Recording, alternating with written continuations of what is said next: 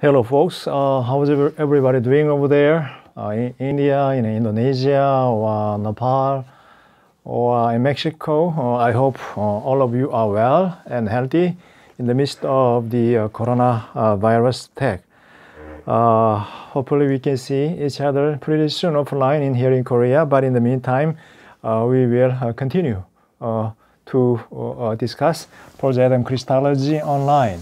And this week, the third week of the whole semester, we will discuss the description of Adam in Jewish literature. As you know, Paul was a part of, Paul belonged to the Second Temple Judaism. Second Temple Judaism. So Paul was not somebody who invented the whole Adam Christology out of nothing, but he obviously inherited Adamic understanding from his Jewish tradition. So this week we will discuss, what was the Jewish interpretation of Adam, which was a foundation for Paul. So this week's lecture, today's lecture, let's begin with Genesis 1, 2, 3. As you already know, I believe you all know that the story of Adam is found in Genesis chapter 1 through 3. Genesis 1 through 3, there God creates the whole universe in 6 days. And obviously, on the 6th day, God creates Adam, a human being, the first human being, and Adam is appointed by God to be a king of the whole created world. When God looked at Adam and the created world, what did he say? He said, "It's really good. It's really good." So the first creation was really good in God's eyes. However, something happens, right? Something happens in human history. That is, God gave Adam a commandment: do not eat of the tree of good and evil. And Satan obviously enticed Adam to eat it. And Adam looked at the tree, and then he found that the fruit is really, the fruit looks tasty, and as if it can make him like a god. So Adam felt a strong desire to become like a god, and he obviously ate the fruit. And the result was, the fall. Adam got sick and dead, and he got cursed by God, and the whole world, along with Adam, was cursed. So the whole situation became completely bad. The first creation, God declared that, it's really good, but now, after the fall of Adam, it's really bad. It's really bad. So two things.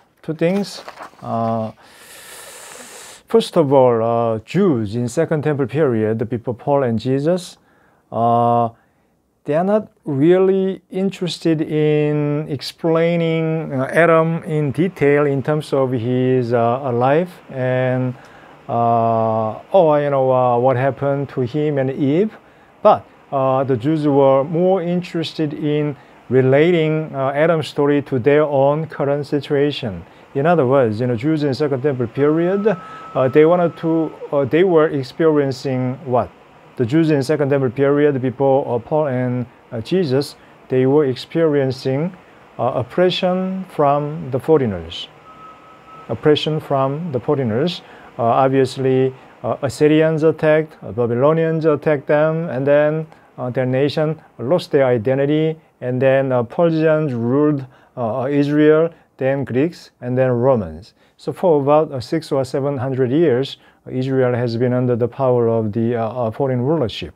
So God gave them the land of Canaan, the promised land, and God said that, I'll be your king. However, obviously for the Jews in Second Temple period, God was not their king, but the foreign Gentile rulers. They were the kings who have ruled Israel. And at the same time, Israel lost their independence. So Israel, the Jews wanted to explain or understand how to explain their current tragic situation. They found the answer in the story of Adam. So first of all, okay. So number one, the Jews believe that Adam, due to his fall, inherited the tragedy to his descendants. In other words, everybody in Adam is experiencing suffering and death and curse as a result of the fall of Adam. And at the same time, number two, what if God restores a human situation from the state of the fall to the state before the fall? Because before the fall of Adam, God declared that everything is good. So God will restore everything good to the righteous. Then what will happen to us, the righteous ones, when God restores everything for us? As if it were like the state before the fall. Then our situation will be like that before the fall. In other words, Adam before the fall becomes a model of the restored humanity, the righteous ones. And Adam after the fall, that is our current situation. So Adam after the fall, that's our current situation. Adam before the fall, that's our future restored state. All right, so number one. So we will discuss three main topics today. And number one, Adam and Jewish anthropology.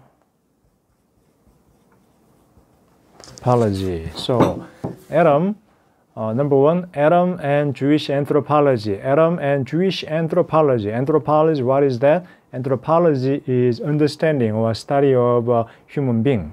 So how did Jews interpret human situation and human condition in light of Adam? So that's our first topic. Okay. First of all, as you are experiencing and I am experiencing, we are currently going through a very difficult time. Viruses, right? Coronaviruses. And loss of jobs and death of humanity and neighbors and friends. They are going through a suffering. So we all are questioning what happened. Obviously, something happened in China, and then the virus spread around the whole world, including yours and mine. However, God is the creator of the universe, and when He created, what did He say? He said everything is good. In other words, there was no virus. There were no viruses in the beginning of the whole creation. So what happened? What caused this virus to exist? Jews will say in Second Temple period, it's because of Adam's fall. Because of Adam's fall, we humanity has to be under suffering, all sorts of suffering. We were cursed. The whole land was cursed. Creation was cursed. Therefore, some of our cells and our systems become crooked, and then they turn out to be viruses or cancers and all sorts of things. In other words, the Jews in the Second Temple period before Paul, they first of all interpreted their current condition of tragedy, their tragic current condition or their unhappiness in light of Adam's story. Because Adam, our ancestor, sinned, because he fell, therefore, we, his descendants, are experiencing suffering.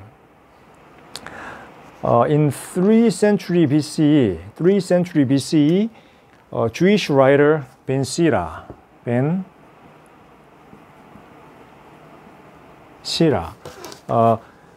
means son in Hebrew, so Ben Sira means son of Sira. He's a 3rd century BCE Jewish writer who was very, very authoritative. He was obviously a legal teacher, and every Jew respected him. His writings became almost canonical, and people read his writing as if they are scriptures. So Ben Sira, in chapter 17 and 18, he was well aware of the story of Adam and Eve. Well, it's a found in Genesis 1 to 3, so how can you not know the story of Adam and Eve? Another Jewish writing, Jubilees. Jubilees, what's Jubilees? Jubilees means 70. Jubilees means 70, right? 70 years. Jews, in every 7th year, they have a sabbatical year, and then 7 by 7, everything should be forgiven. So 49th year, and everything should be forgiven. That's the Jubilee year. There is a Jewish writing called Jubilee, and Jubilee also claims that the tragedy of humanity, the tragic situation that we humanity is experiencing, that is because of Adam's disobedience, Adam's failure. God gave Adam a commandment, right? Do not eat from the tree of good and evil, but obviously Adam disobeyed. So that disobedient act of Adam, that kind of created a whole sorts of tragedy and for whole humanity. And interestingly, there is a writing called Wisdom of Solomon. You know Solomon, right? The son of David, and he actually built the temple. So Wisdom of Solomon, there is a Jewish writing called Wisdom of Solomon. And in that writing, Solomon says that Adam fell because of disobedience. However, more importantly, Adam fell because of Satan's jealousy. Satan was jealous that Adam was created by God's image, and Adam became the king of the whole universe. So Satan was jealous. So Satan enticed Adam to eat. So Solomon, Wisdom of Solomon, explains the origin of Adam's fall in terms of the Satan's enticement.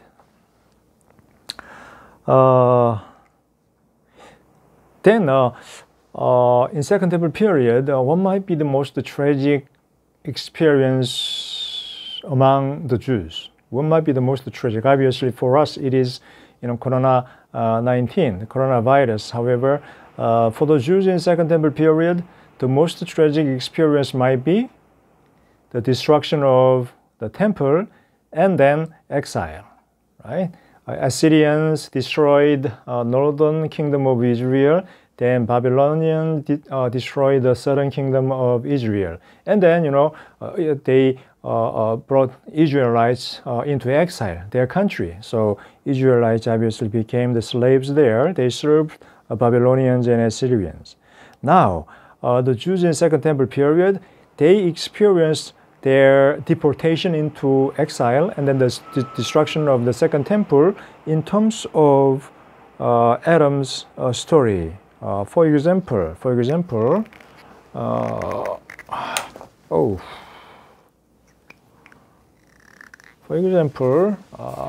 there is a story, there is a writing called First Ezra. Who is Ezra? Ezra is a scribe in Second Temple period, but this writing, it's a pseudonym. Somebody who was late, he claimed that he is the Ezra in the Bible, and then he claims that his writing was written by Ezra. So there were 4 books, and the 4th book. In that book, the writer Ezra sees multiple visions, and in the first vision, he somehow sees Adam. The first Ezra, in his first vision, sees Adam, and in that vision, Adam disobeys God, and as a result, God appointed death for Adam and his descendants. So death, most importantly, death was the result of Adam's failure, and this is the destiny that all humanity, all of Adam's descendants, including us, have to face. In other words, this is hereditary. It's in our blood, and at the same time, it is cosmic. It's cosmic. Nobody can escape death. So first Ezra explains death as the result of Adam's fall. However, this is not the cause of Adam's fall. What might be the cause of Adam's fall? That is evil heart. Evil heart.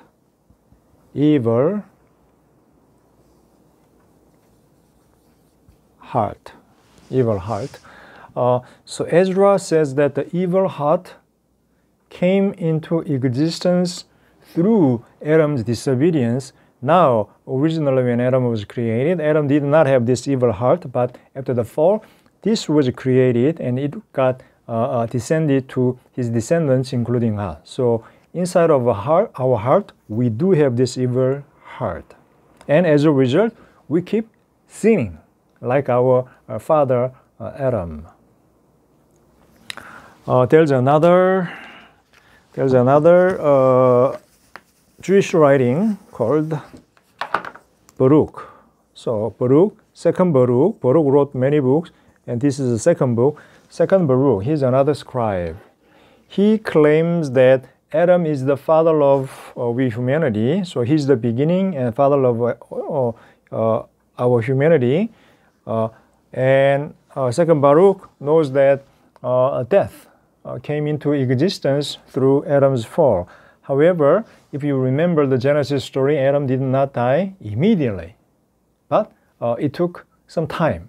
Obviously, Adam lived for about 46 years, something. It's pretty long, right? Do you want to live 946 years? No, I don't. But obviously, around these years. However, according to Moses, it is 120. So ancient people thought that they can live up to 120. But, this looks like they look like pretty long from our perspective. However, from the ancients' perspective, they are short. Originally, human beings were meant to live forever. So obviously, their lifespan has been shortened from eternity to 900 or 120. Right now, Korea, 87 something? Yeah, something. Again, second Baruch considers that because the cause of death was sin, right?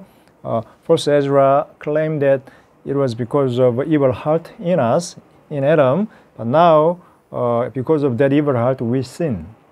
So Baruch, second Baruch considers this sin as not simply an ethical concept like a sinning, but as a cosmic ruler. Sin rules us as our ruler. Therefore, we cannot avoid keep sinning. Again, second Baruch uses like a metaphor, and in his metaphor, second Baruch calls sin dark, black water. So when Adam sinned, this sin became a cosmic ruler of the whole universe, and as a black water, it covered the whole earth, right? If you are in Indonesia or Philippines, you have a lot of rain. What if the rain is black? Then you will be covered by black water. So black water, sin is called black water.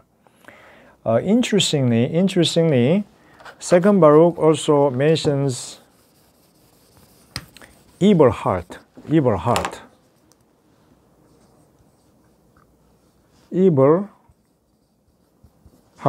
So we all do have evil heart inside. Then what happens? We will keep sinning. Then we will become our own Adam. I'll be my own Adam. You will be your own Adam. He or she will be his Adam and her Adam. So there will be many Adams. Like the first Adam, and I become my Adam, you become your Adam, and everybody become Adams. Therefore, we all follow Adam's path. Adam's path in sinning disobeying, and as a result, dying. Yeah.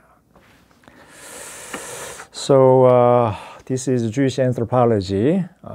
So Jews in Second Temple period thought that what? Before the fall, Adam was created as a perfect human being. In other words, he was sinless, he was innocent. However, after Adam's fall, every humanity inherited this evil heart, and we sin and we become Adams, therefore we die. Okay. So I have my article in Korean, so unfortunately you may not be able to read it, so I didn't include it. Now, what time is it? Oh, 20. Oh man. Now we have to explain. Okay, I have to explain one more thing, and then we will take a 10-minute break. Okay. So far we have discussed Adam's fall and sin and evil heart. Then what? So you have an evil heart, I have an evil heart, and we sin or we die. However, the Jews in Second Temple period, they are expecting for what? God's salvation. God's salvation. God will intervene at some point in the Messianic era, and then He will do what? He will restore. He will restore what was good before the fall. Again, Adam, when he was created, he was good. But what happened when he sinned? The first thing that he recognized after the fall was that he found himself naked. So therefore, he covered himself with the plant leaves. Then we can ask ourselves, why did Adam find himself naked after the fall? Then what was his condition like before the fall? Obviously, Adam was not wearing any clothes before the fall, but instead, he was clothed with glory. So it's a bright light. If you see God or angels, you will find them in glory and light. Obviously, before the fall, Adam was clothed with glory and light. When he sinned, they left. So Adam found himself naked, and now we are wearing clothes. Then what will happen? When God restores His righteous people, then what will happen? The righteous people will be clothed with glory and light. That's why the resurrected Jesus is clothed with light and glory, and we will be clothed with light and glory. There is a community called Qumran. In Second Temple period, they were living near Dead Sea in Palestine. So they built their own community. They lived together, and they had their own books and their own Bible. They expected that this glory of Adam will be restored in the Messianic era. And they claimed that their community members will be expected to be clothed with a glory which originally belonged to Adam. In other words, at some point, we will be, their community members will be restored to that glorious condition of Adam. And Baruch that I mentioned before, he claimed that at the end of the world, a very precious stone will be given to the righteous ones of Israel, and that stone make them shiny like Adam. So somehow glory, light, a precious stone, they were expected to be given to the Israelites at the end. So again, Adam in Jewish anthropology, they explain their current condition of tragedy in light of Adam's fall, and at the same time, when they are restored, at the end of the Messianic era of human history, they'll be clothed with glory and the light that Adam used to have. Okay, so I guess this is our first lecture. In the second lecture, I will explain Adam and the law. Adam and the law, because for the Jews, the law, the Moses law, was obviously the most precious gift from God, and I'll explain how the law helps them overcome the fall of Adam. Okay, folks, thank you. See you soon.